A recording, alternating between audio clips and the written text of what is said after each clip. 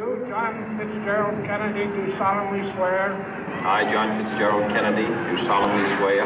That you will faithfully execute the office of President of the United States. That I will faithfully execute the office of President of the United States. And will, to the best of your ability. And will, to the best of my ability. Preserve, protect, and defend the Constitution of the United States. Preserve, protect, and defend the Constitution of the United States. So help you God. So help me God.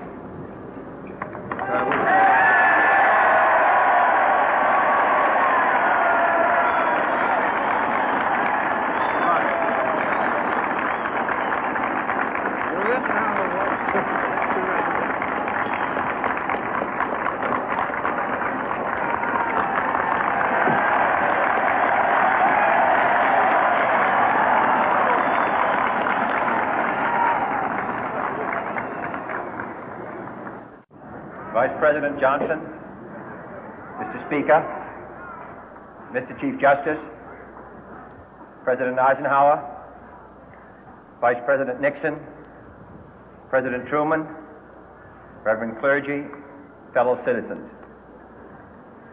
We observe today not a victory of party, but a celebration of freedom, symbolizing an end as well as a beginning, signifying renewal as well as change. For I have sworn before you and Almighty God the same solemn oath our forebears prescribed nearly a century and 3/4 ago. The world is very different now, for man holds in his mortal hands the power to abolish all forms of human poverty and all forms of human life. And yet the same revolutionary beliefs for which our forebears fought are still at issue around the globe. The belief that the rights of man come not from the generosity of the state, but from the hand of God. We dare not forget today that we are the heirs of that first revolution.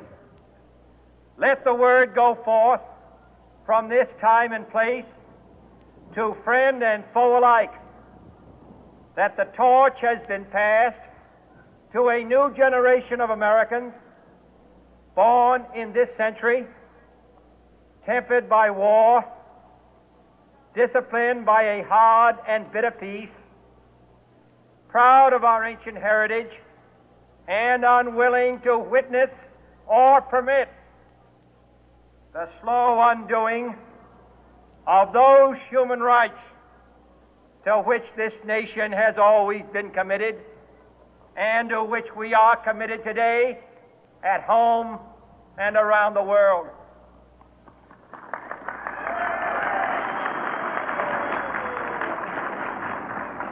Let every nation know, whether it wishes us well or ill, that we shall pay any price, bear any burden, meet any hardship, support any friend, oppose any foe to assure the survival and the success of liberty.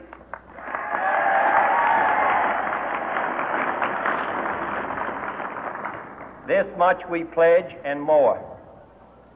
To those old allies whose cultural and spiritual origins we share, we pledge the loyalty of faithful friends. United, there is little we cannot do in a host of cooperative ventures. Divided, there is little we can do, for we dare not meet a powerful challenge at odds and split asunder.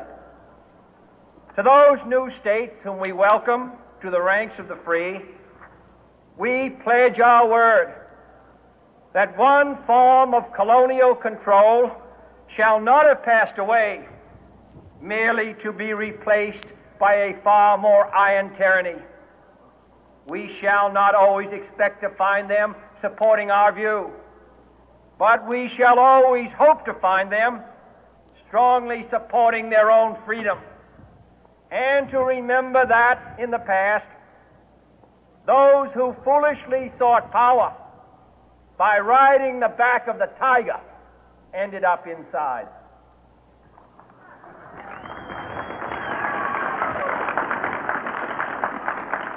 To those people in the huts and villages of half the globe struggling to break the bonds of mass misery, we pledge our best efforts to help them help themselves for whatever period is required, not because the communists may be doing it, not because we seek their votes, but because it is right.